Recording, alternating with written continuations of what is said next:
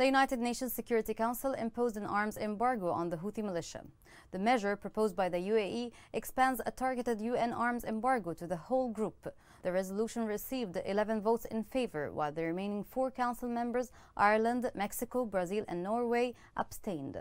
The Security Council repeated that Houthis have engaged in attacks striking civilians and their infrastructure in Yemen and indiscriminately used landmines. More details are in the following report.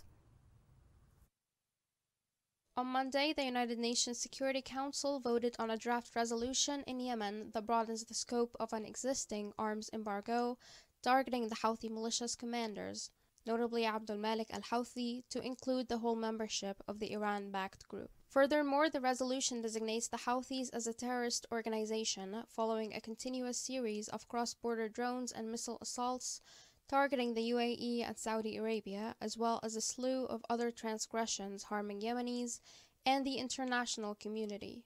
It also extends financial sanctions and a travel ban on prominent Houthi militia members for another year. The UAE proposed Security Council Resolution 2624 condemns the continued transfer of weapons and weapon components to the Houthis from outside Yemen in violation of Resolution 2216.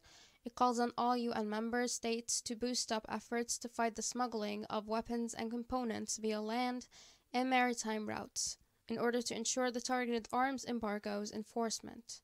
Iran is suspected of supplying the Houthis with anti-tank guided missiles, sea mines, explosive-laden drones, ballistic and cruise missiles, unmanned maritime vehicles, and a growing arsenal of advanced weaponry and technology. The resolution stresses that the new measures are not intended to have adverse humanitarian consequences for the civilian population of Yemen, nor civilian access to humanitarian assistance, commercial airports, or remittances. It also urges governments to apply sanctions in full compliance with international law standards, particularly human and human rights law. Aside from the ongoing cross-border attacks on the UAE and Saudi Arabia, the Houthis' designation as a terrorist group takes into account their attacks on civilians and civilian infrastructure in Yemen, their acts of violence against politically active and professional women, the recruitment of children into the war, their discrimination against marginalized communities, and their use of landmines.